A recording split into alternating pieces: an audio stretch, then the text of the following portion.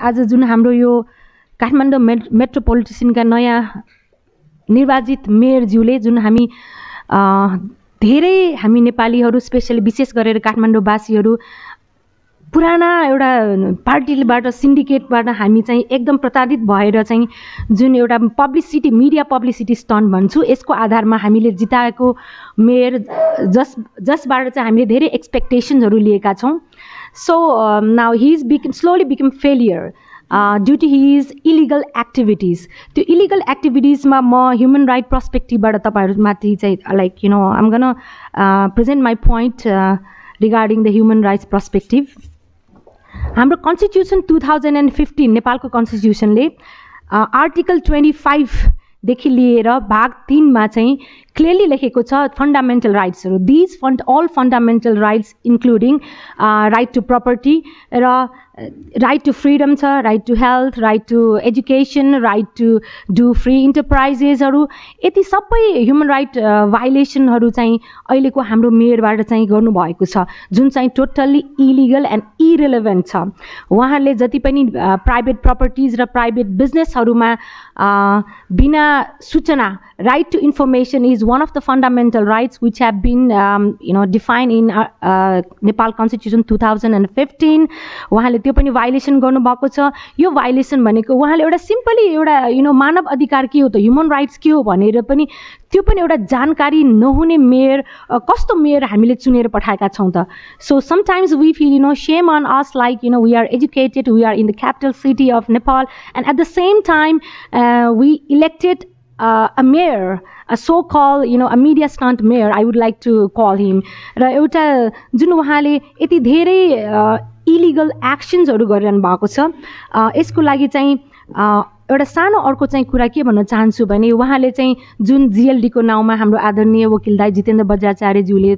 clarify गरिसक्नु भएको छ चाहे त्यो जिएलडी होस् या सेटब्याक्स होस् वा कुनै पनि अहिले जुन हाम्रो दरबारमाग विकास बोर्डबाट तपाईँले निर्णय गर्नुभएको डेलिगेटेड पार्किङ लेनको कुरा गर्नुभयो उहाँले ओभरनाइट विदाउट इन्फर्मेसन यो राइट टु इन्फर्मेसन पनि उहाँले चाहिँ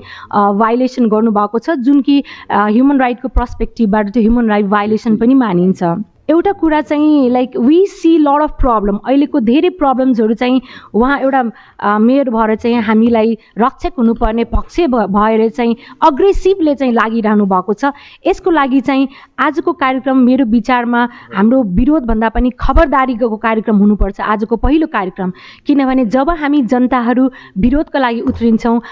तब हामीले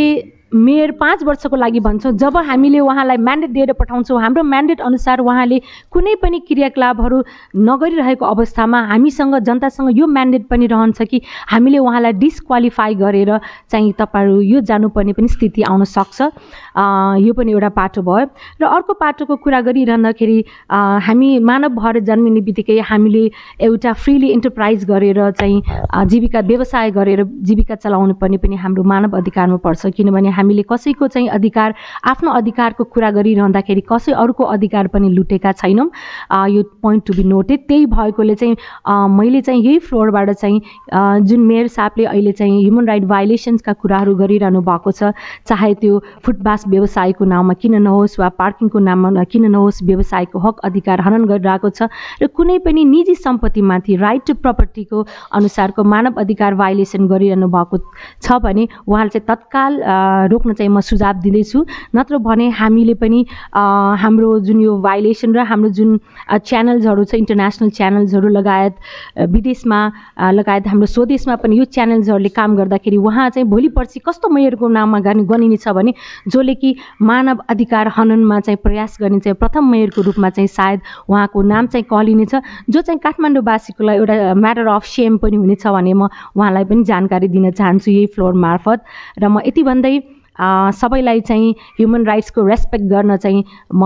आग्रह गर्दछु त्यस्तै गरेर this is a totally state duty to protect human right